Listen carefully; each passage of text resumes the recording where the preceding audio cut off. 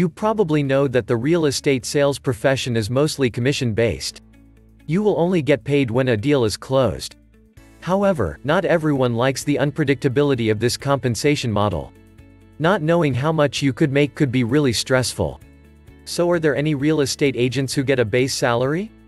Yes, I found that some companies are actually offering a base salary to their real estate sales team. Here are 4 scenarios that a real estate agent gets a base salary. Scenario number 1, hired by a real estate brokerage. As mentioned before, a real estate brokerage would rarely pay their salesperson a salary. In fact, I did not come across any salaried agent until I started researching for this video. After hours of researching, I found a Seattle-based brokerage firm that would pay a base salary to their agents. According to their company website, they hire real estate agents and compensate them with a salary and bonuses. The 2017 median income of their agents is 107% higher than others in the industry. Unlike a traditional independent contractors model, their agents are employees of the company. Their salespeople can also earn premium healthcare benefits, paid time off, and parental leave. Scenario number 2, work for a real estate builder. Rather than solely relying on outside brokerages in selling their properties, some real estate developers would directly employ their own sales associates.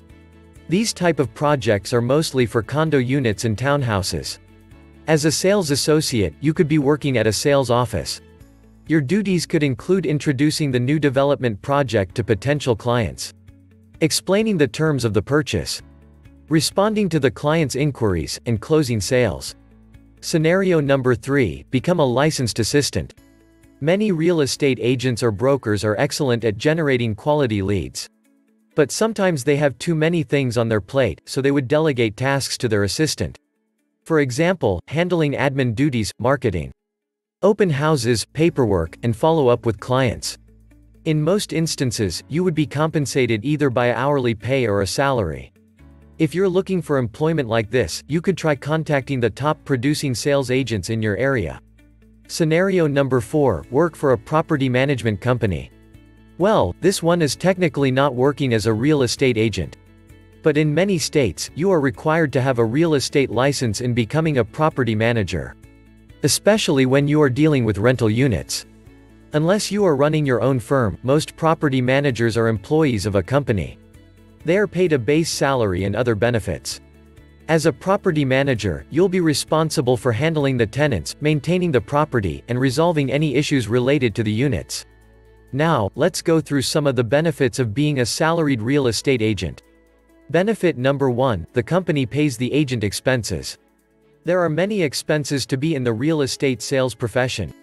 When you are a salaried real estate agent, most companies will pay for them. The most common expenses may include license fees, E&O premium, CE courses, marketing expenses, office equipment, MLS subscription and travel expense. Benefit number 2, provide with employee benefits. In addition to salary, some companies would offer health coverage to their agents. This could be a major consideration for many people as the cost of prescription drugs and medical expenses could be significant. When the health coverage is enrolled through a company, not only there could be a discount on the premium, but it also gives employees and their family access to the plan.